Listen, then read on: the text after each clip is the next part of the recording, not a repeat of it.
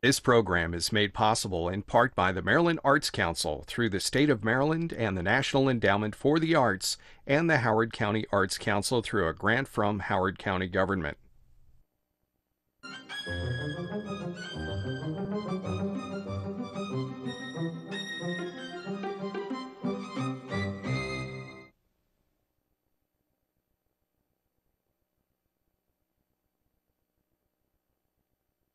Welcome to Hoko Palizzo's The Writing Life.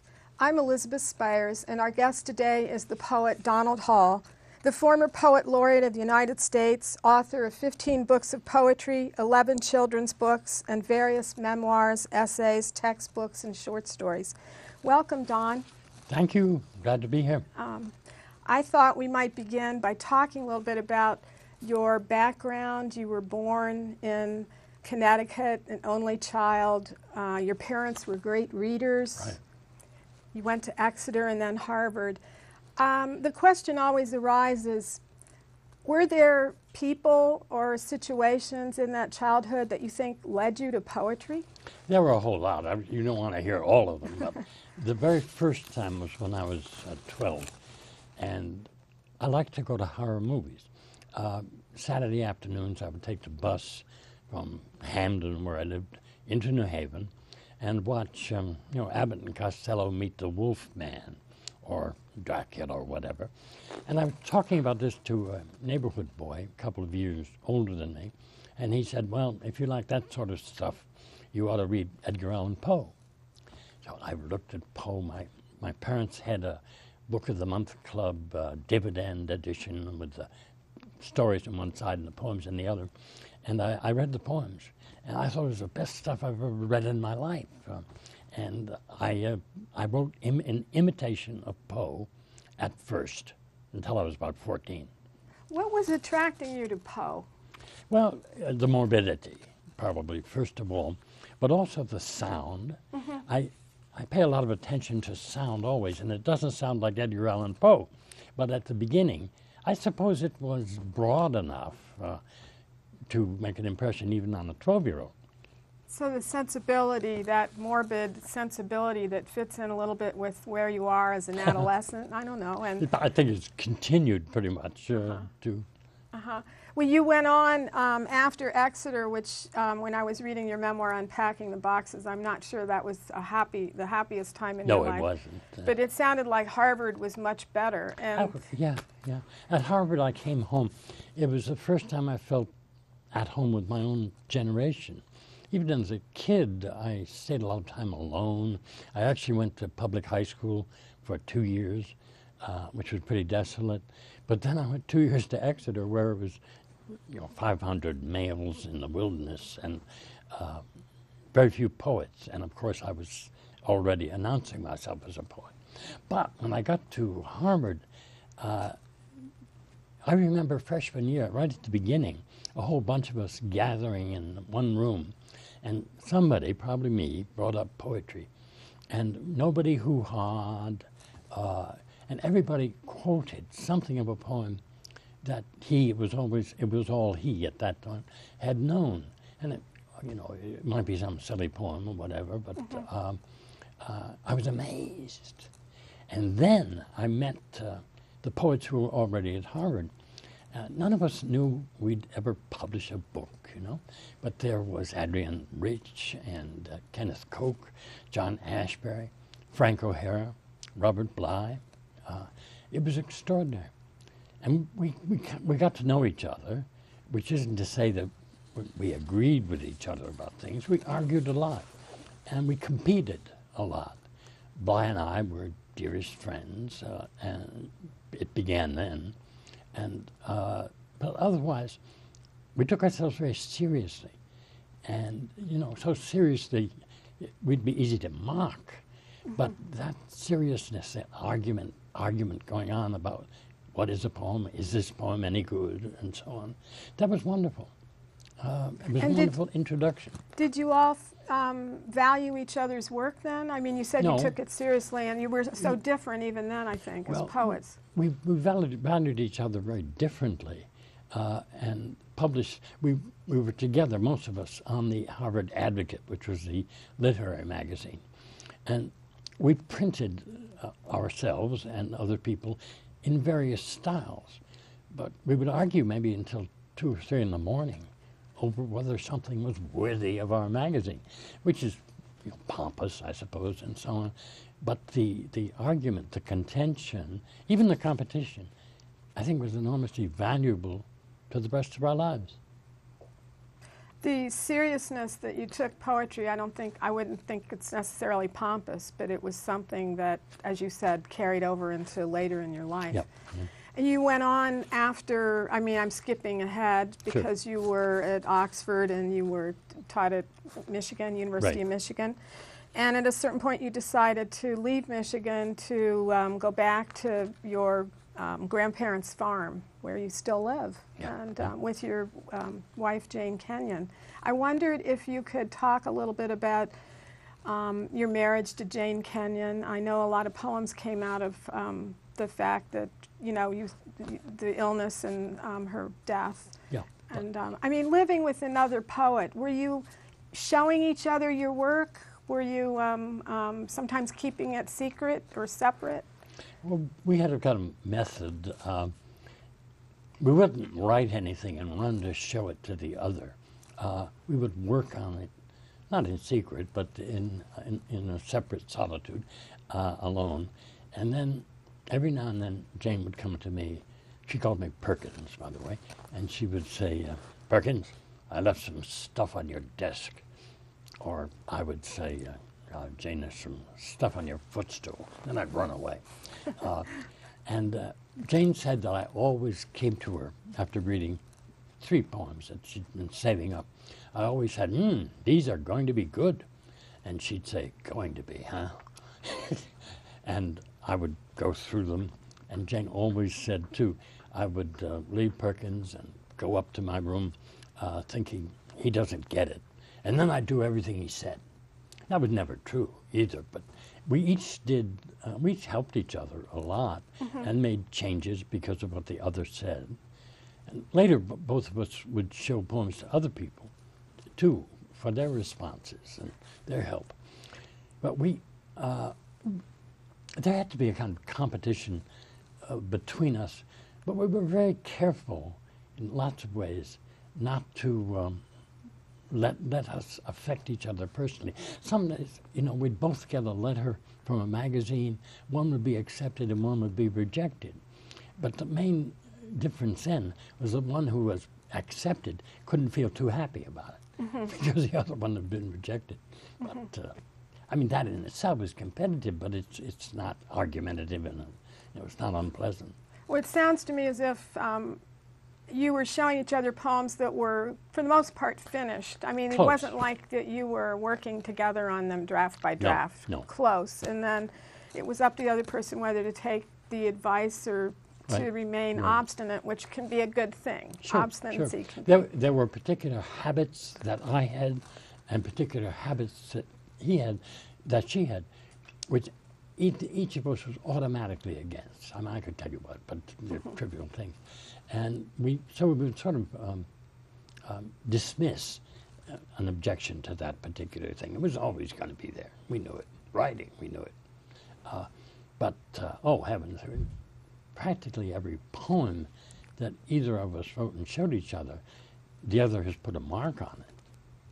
I wondered, in 1994, I think that's the year Jane had leukemia, and that was a kind of 15-month struggle until her death. She died in 95. Right? I wondered if you would like to read a poem that came out of that particular time in your life. Well, did you have a poem in mind? I have poems of the illness and then of poems of grief. Would you like to read one of the illness and the ship pounding? Would that? Oh, that's a lovely poem. Be okay? I love that poem. Now I have to dig in my book. Here we go. The ship pounding, and the ship is the hospital where she is all day, and where I spend almost all day with her. The ship pounding.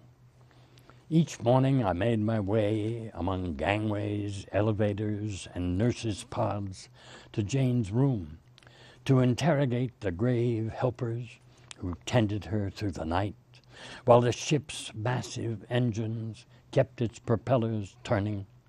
Week after week, I sat by her bed with black coffee and the globe.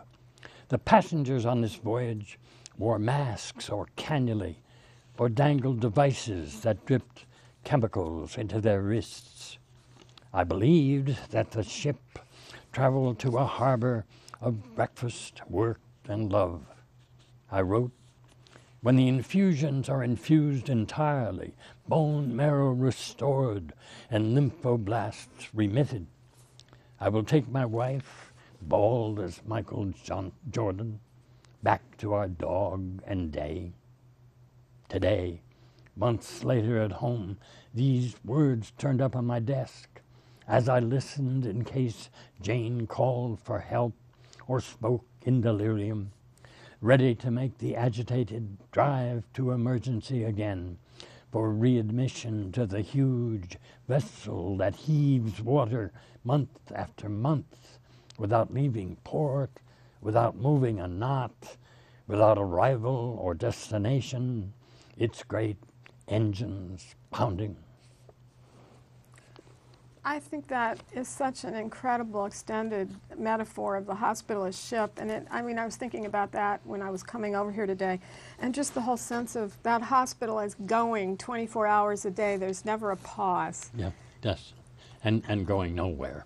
Going nowhere. No. And there's also this sense of a limbo-like quality in it. It's not really your real life, but it is, I guess. It's become so, absolutely, yes. Mm-hmm. It was the only life there was during the 15 months of leukemia. Mm-hmm. Do you, there are so many, you wrote so many beautiful poems about that, grief-stricken poems, but yes. very moving poems. And I'd like to hear another if you want to read, well, I'm not sure, what the Weeds and Peonies or the Wish, what would be good? I don't know, but Weeds and Peonies happens to be the first one that I started about a month after her death. She was a great gardener, and she died in April, so that the flowers were coming up, and they kept coming up, and it was her garden. Weeds and Peonies. Your peonies burst out, white as snow squalls, with red flecks at their shaggy centers, in your border of prodigies by the porch. I carry one magnanimous blossom indoors and float it in a glass bowl, as you used to do. Ordinary pleasures, contentment recollected, blow like snow into the abandoned garden, overcoming the daisies. Your blue coat vanishes down Pond Road into imagined snowflakes, with Gus at your side, his great tail swinging. But you will not reappear, tired and satisfied, and grief's repeated particles suffuse the air, like the dog yipping through the entire night, or the cat stretching awake, then curling as if to dream of her mother's milky nipples. A raccoon dislodged a geranium from its pot. Flowers, roots, and dirt lay upended in the back garden where lilies began their daily excursions above stone walls. In the season of old roses, I paced beside weeds and snowy peonies, staring at Mount Kearsarge, where you climbed wearing purple hiking boots. Hurry back. Be careful climbing down. Your peonies lean their vast heads westward as if they might topple. Some topple. You spoke at the reading you gave yesterday of, that was such a difficult time, and you spoke about having these 2 hours in the morning when you were writing poems, these poems of farewell and grief. Can you talk a little bit about that process? Yes. I wrote a whole series of letters to her, which comprise the second half of a book about her illness and death. And every day I would work on these letters, and I would add a new one. So I was working over stuff I'd worked on for months, and then beginning new things. And it was the only happy time in my day. It was as if I was doing something about it. I was addressing her. I was trying to make as good a poem as I could. I was thinking then not only about my loss, but about what we had in common, poetry, trying to make a good poem. And after I worked about 2 hours, I knew I had 22 hours of loneliness and mourning ahead of me until I could get back to the desk and work on these poems. The poems are full of grief and some horror, but it was not grief and horror to write them. It was making them into poems, making grief and horror into poems. Well, and I was wondering, since some of them were cast as letters, if it was almost as if a phone call, only a one-way phone call, in terms of a real connection with the person, right, even right. though they weren't... That was especially true with the letters, as you say. I could talk to her about, as it were, talk to her about things that had just happened that she would be interested in. And the first one was called Letter with No Address. And I never thought I was talking to her directly. But it was as if, which was, I suppose, among other things, a kind of comfort to be addressing her, among the other things which I mentioned in the act. I think lots of people have written letters to dead loved ones. I once found a packet of letters in Ann Arbor, when I lived there, written by someone to her boyfriend who had died in a plane crash. And at that time I was young, and I thought, well, why write letters to somebody dead? And then I was doing it, and I knew why. Finally you understand. I Enough understood, years all right. passed. Yeah. Well, there's a poem, I think it's at the end of Without, it's called The Wish, and I think it, even though you can't ever really totally end the grieving process, I think it's a kind of closure to this period in your life. Yes, it was, I knew that's what I was doing when I wrote it. I didn't have a notion ahead of time, I am going to change where I am. But I listened to my own poem and heard it. The Wish. I keep her weary ghost inside me. Oh, let me go, I hear her crying.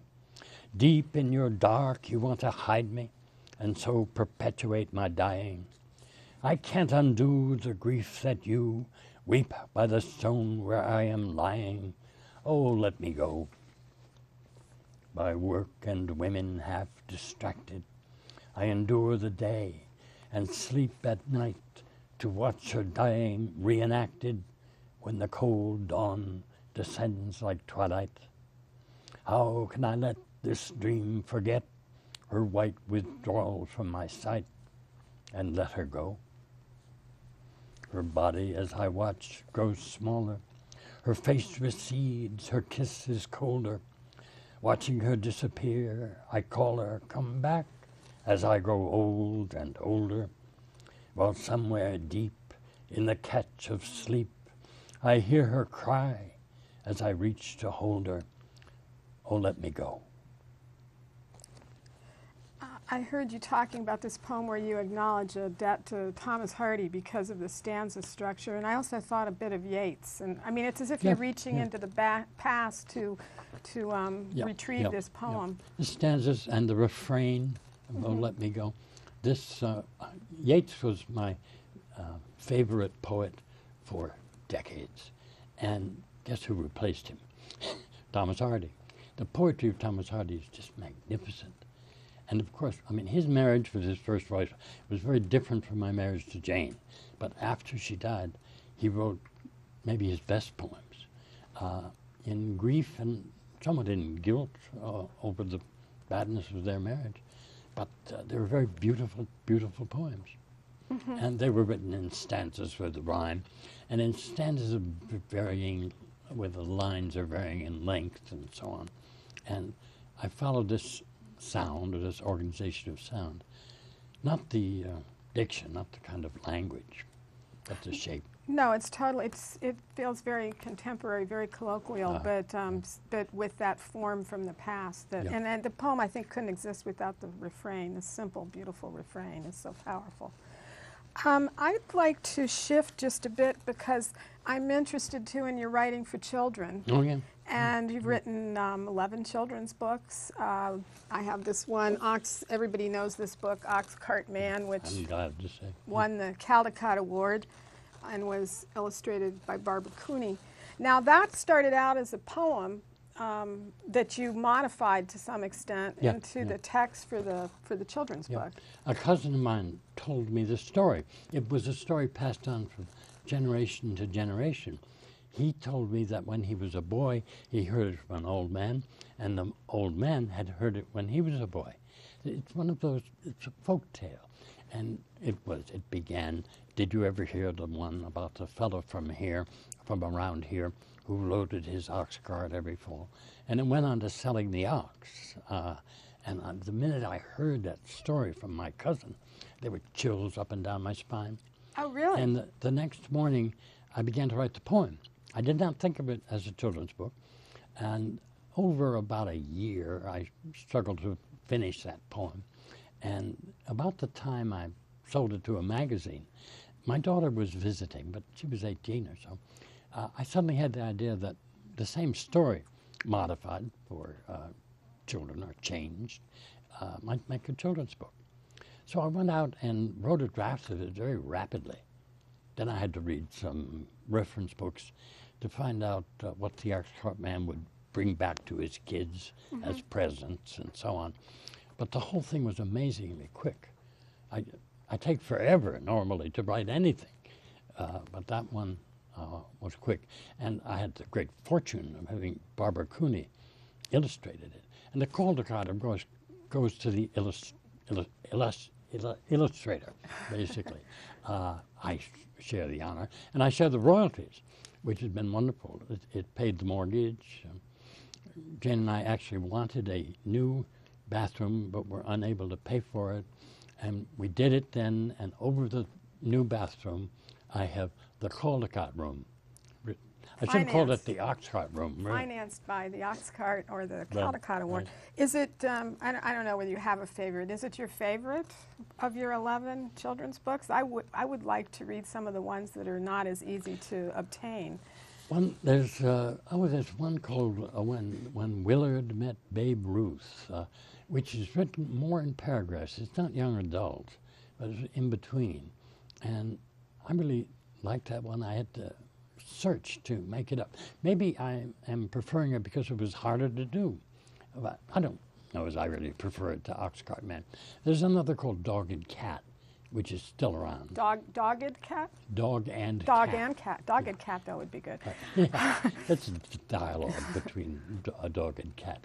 And it makes people laugh, even grown-ups, but especially kids. When you were writing, not necessarily Ox Cart Man, but on some of these others, did you write with a child in mind or one of your children in mind? I wrote my very first, which didn't work, when my eldest child was about 4 years old, and it definitely came out of him. And I noticed belatedly that most of my children's books were written after my grandchildren were born. And I didn't consciously write to them. I dedicated books to them, and I read them aloud, as their parents did. But I'm sure that the birth of grandchildren woke up an interest in addressing children. I definitely feel that's true, that just raising my daughter, that when she was young, there were these ideas coming out of our interactions and just from her being there, that, you know, it's almost like you need to rent a child so that you can keep getting these ideas for children's books. My 4-year-old actually gave me the idea for my first unsuccessful children's book. He said he was going to do something scary, go to the lion store, buy a lion seed, and grow it in a flower pot. And I ran off to my pen and paper. And that did get published, right? Did you say it was published, yes. Unsuccessful? It was published, but not many people bought it. Right. Are you going to write any more? For some reason, I haven't been able to since Jane died. I've tried. There are 2 or 3 I tried. One seemed to be kind of close, but I tried it on a couple of editors, really knowing that it didn't work, and they agreed. And I don't know what the connection could be between Jane's death and me being unable to write them. I hope it's not an unfair question. It's a question I ask my students sometimes when the semester begins. But I wondered, do you have a definition for poetry? I've compiled so many definitions over the years. Robert Frost said, beautiful enthusiasm brought under artistic control. I thought that was a good one. And I didn't know if it was something you'd ever tried to define for yourself or not. No, but I'll give you 2 answers. One is that for me, maybe beginning with Poe, sound has always been the entryway. And anytime my style has changed over many, many years, it started by way of the noise that the poem makes, which varies a great deal. And the sound seems to lead me by the nose. So sound is so important. But otherwise, something I've always said, that every poem, to be any good, has to have its own opposition built into it. This ambivalence, which is a characteristic of every human mind, whether we're aware of it or not, is characteristic of every decent or good poem. It has to be there. I have occasionally gone back to a poem and tried to think of what feelings I had that were opposed to what I say, and sometimes found them there, or sometimes revised to add them. I believe a poem needs to be something. There's tension. With the tension, it doesn't have to be 50-50. It just means there has to be some trace of a foreign element. Do you have, we're getting near to the end, but do you have any advice for the poets coming up? Something they should keep in mind when they're starting out to keep them on track? Okay, yeah. There are 2 pieces of advice that I always give. One of which is to expect to work over a poem, to revise it. Many very young people think there's something insincere about revising because the first draft was sincere. And that's to think about yourself, not about the poem. There are some poets who've written good poems with very little revision. Most of the poets I know whom I admire have spent a great deal of time going over their poems before publishing them. One problem is the workshop that meets once a week and you should bring something to it. It's deadly. Seems deadly. The other thing is read the old poets. So many of the young poets I know seem to think poetry may have begun in 1984 or something. But one problem with that is to read Milton, Shakespeare, Chaucer, to read the great poets of the 17th century, George Herbert, John Donne, Andrew Marvell. You need to have a mind or an ear that can receive the meter. And you just aren't born with that. You get it, in fact, by reading the old poets. But if you haven't read the old poets and you try to read them for the first time, you have no sense of their music, and therefore you have no real sense of how they hold together, how they finish themselves. So cultivating the ear. Cultivating the ear, one way or another. Thank you so much for joining us today. I've had a good time talking with you. And thank you for joining us on Hoko Palizzo's The Writing Life.